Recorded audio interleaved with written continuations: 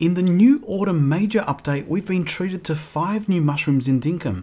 These are the yellow morel, the field mushroom, the red roundhead, the milk cap, and the slippery jack. Let's go to the chopper and show you where you can find them. As you might expect, these mushrooms will only spawn during the month of autumn and must be harvested before the clock strikes 12, or you'll end up having shriveled up, sad looking mushrooms. When will Jack come? If you know that reference, let me know in the comments. If you're after the slippery jack, these can be found in the tropical areas, but of course watch out for the scary moo. I know they're called wary moo, but I'm just having some fun. No moral to the story in this one, but the cool looking moral will be found in the pine forest areas and again might have to contend with more creatures that attack. I win this round, devil. If you're looking for the somewhat rare red roundhead, these will be found along the muddy banks of the mangroves. Head out to the more common biome of bushlands and the plains, which is where you'll find 2 different types of mushrooms which will spawn depending on the earth that they're in. Both spawn near trees, but the field mushroom tends to grow on grassy areas, whereas the milk cap will be found growing in the red dirt. Here's an example of 2 different mushrooms spawning in adjacent biomes of the bushland and neighbouring pine forest. Who's the force, Luke? I mean, Alexi. It shouldn't be any surprise, but there is a new soup that we can prepare at the cooking tables which gives us some decent buffs.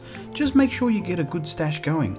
You can of course make use of it by eating them straight too.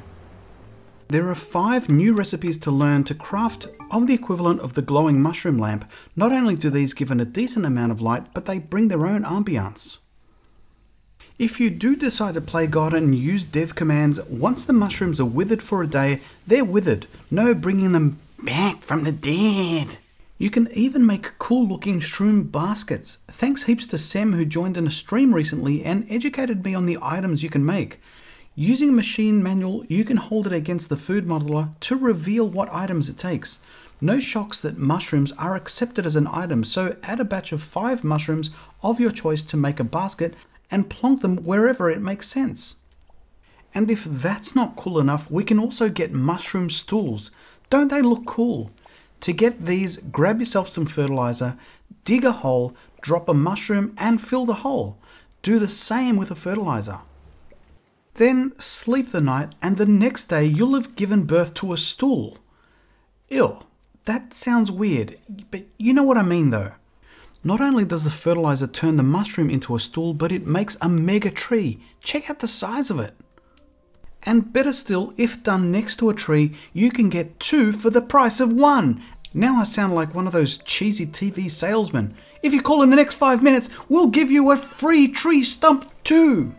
I'm a shouty man, and have you hit the like button yet? Alright, tone it down, Alexi.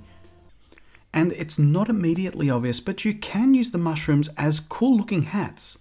I'm too sexy for my hat, too sexy for my hat, what you think about that? And I'm too sexy for this VOD.